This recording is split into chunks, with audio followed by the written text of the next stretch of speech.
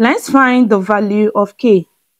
Let's cross multiply. So 27 will multiply 27 brackets k to the power of 2 minus k to the power of 3 is equal to 2. Okay, so we are multiplying both sides by 27. So this same thing as 27k to the power of 2 minus 27k to the power of 3 is equal to 2. All right, now recall that 27 is same thing as 3 to the power of 3, okay? So we can write this as 3 to the power of 3, k to the power of 2, minus 3 to the power of 3, k to the power of 3 is equal to 2. Okay, now recall that a to the power of m multiplied by a to the power of n, okay, is equal to a to the power of m plus n.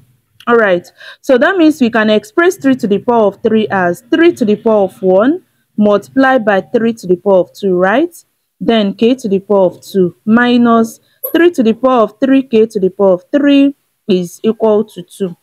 All right, I want us to recall also that a to the power of m multiplied by b to the power of m is equal to a to the power of a multiplied by b, everything raised to the power of m. All right, so that is exactly what we are going to do right now. So we have that this is 3 to the power of 1 multiplied by, we are going to bring these 3k together and we are going to square both of them. All right, minus, we are going to bring these 3k together and we are going to cube both of them, is equal to 2. Okay, now we continue. Let 3k be equal to y. Let's call it y, or let's call it x, anything. Therefore, we can now rewrite the equation as what? 3 multiplied by y squared, right? Minus y to the power of 3 is equal to 2. So we can write that, excuse me. Therefore, we can write that minus y to the power of 3, because this is a cubic equation, so I'm trying to rearrange it well. So we can write that minus y to the power of 3 plus 3y squared. Then I'm going to bring these 2 to this side as minus 2 is equal to 0. Now I want to remove this minus sign, so I'm going to multiply through by minus 1. And when I do that, I will have y to the power of 3 minus 3y squared plus 2 is equal to 0. Now let's solve this. We cannot solve this by factorization method, right? So I'm going to solve this cubic equation using try and error method. There are several ways you can solve cubic equation, but I'm going to solve mine using a try and error method, okay? So when I do that, I will have, when you look at this, you can see that the only thing that will satisfy this equation is when you say that y is equal to 1. Because when you say y to the power of 3 minus 3 brackets y squared, you are going to have 1 minus 3, right? To give you minus 2, and minus 2 plus 2 is equal to 0. So when we say y is equal to 1, we have gotten the first value of y, but recall that we're not looking for y, we are looking for k. So I would like you to watch to the end and see how we got the value of k from y.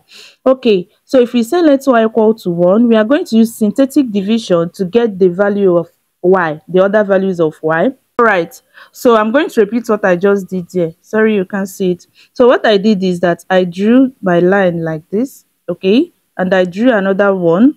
Then because I said let y equal to 1, I'm going to multiply through by this one.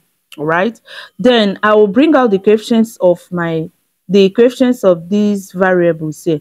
So y to the power of 3 coefficient is 1, y to the power of 2 coefficient is minus 3. Then there's supposed to be y and it's not there, so we are going to write 0 for its coefficient. Then we are going to write plus 2, right? So 2. Now we are going to divide. All right, so we are going to first of all bring down this one.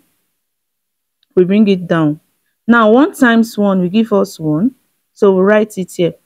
Then we subtract or we add, depending. So this is minus 3 plus 1, because this is plus 1, right? So minus 3 plus 1 will give us minus 2. We multiply again. 1 multiplied by minus 2 will give us what? Minus 2.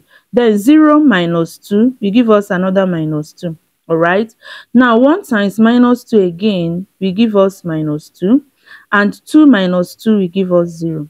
So that means that the next equation that we are going to form, which is a quadratic equation, is going to be y, this is 1y squared, right? Then minus 2y minus 2 is equal to 0. So this will be the quadratic equation that we are going to form.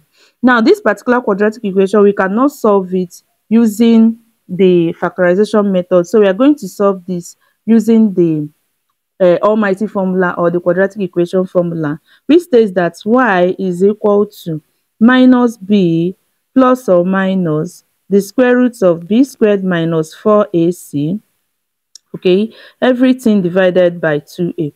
Now in this case, our a, okay, is equal to the coefficient of y squared, which is 1. Our b is equal to the coefficient of y, which is minus 2.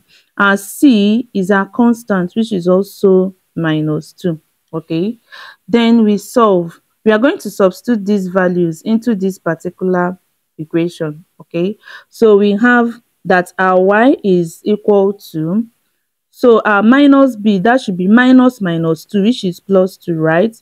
Plus or minus the square root of b squared, that is minus 2 squared, which will give us 4, minus 4ac, that is 4 multiplied by a, which is 1, multiplied by c, which is minus 2. All right, everything divided by 2a, that is 2 multiplied by 1, which will still give us 2.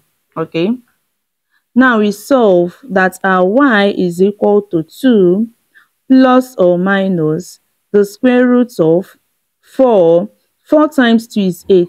Because we have minus here, minus minus will be plus. So it's going to be plus 8 divided by 2. All right, so this is what we have. I'll write the last thing we solved here. Okay, so what we got is that our y is equal to 2 plus or minus square root of 4 plus 8. All right, everything divided by 2. So this is what we got. Now we can write that y is equal to 2 plus or minus square root of 12 divided by 2.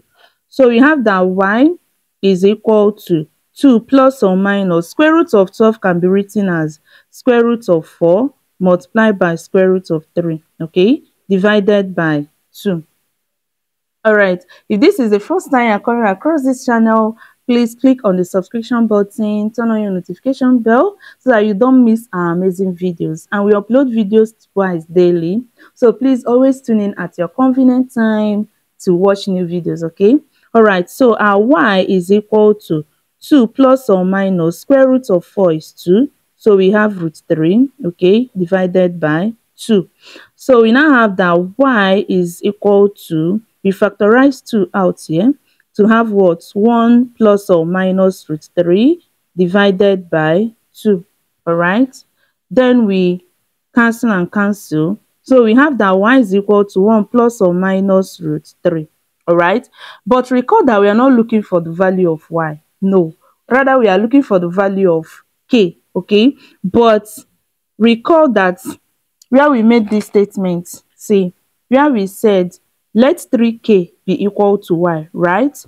So we said let 3k be equal to y, and we got the first value of y to be equal to 1. The first value of y is equal to 1. So but 3k is equal to y. So for the first value of y, for y equal to 1, okay, we can write that 3k is equal to 1. So we divide through by 3, divide through by 3, okay, and we are going to have that our k is equal to 1 over 3. So this is the first value of our k, right? Now for this other one, we have that our y, for this one now, we have that y is equal to 1 plus or minus root 3, right? So we have that y is equal to 1 plus or minus root 3, okay? But our k, 3k is equal to y, so we can say 3k is equal to 1 plus or minus root 3. All right, now to get the value of k, we are going to divide through by 3, right? So divided by 3 divided by 3, and we have that k is equal to 1 plus or minus root 3 divided by 3.